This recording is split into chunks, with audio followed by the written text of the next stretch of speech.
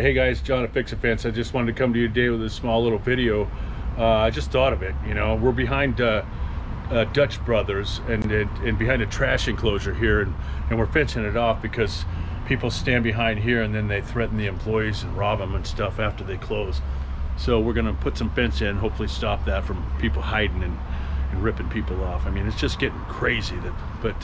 It's putting me to work today, putting Gus to work too. So what I'm going to show you today is how to measure a top rail. Okay, so you're standing here by yourself and you want to, you know, these things don't stand up all the way and you want to get the inside measurement. So Gus, come on over here and put your tape measure, your end of it right at the end of the bolt. No, at the end of the bolt. Okay, right there. Now walk over to the end here. Now pick your rail end up. Okay, sorry about that, guys. Okay, so on the end of the bolt, and go over and pick up the rail end. Okay, measure to the back of the rail end.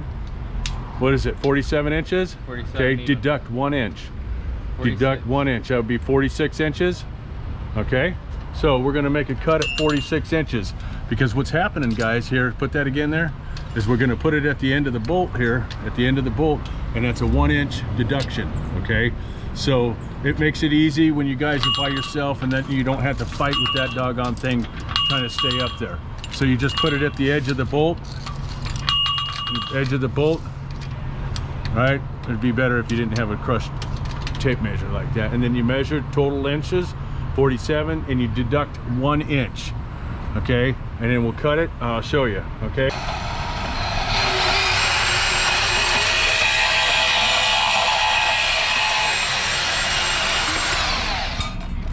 46 inches. Okay, good enough. Go ahead and put it in one end there. Okay, and bring it up. What I do is I put it on the top and bring it down. Okay, and that brings it in there like that. Okay, so and then what you can do is just put your level on there if you have one. If not, no big deal. You can use your tape measure and measure from here. Here, I'll show you. Here, hold this here for me. I got it. So then you could just measure from this right here, right? And it's 72 inches. Bam, you come over here and it's 72 inches. Okay, and that's it. Just tighten the stuff up, you know, and then put your fabric on there and stretch away. Boom, bam, you know. So anyway, it's just an inch deduction. Put it on the edge of the bolt, right?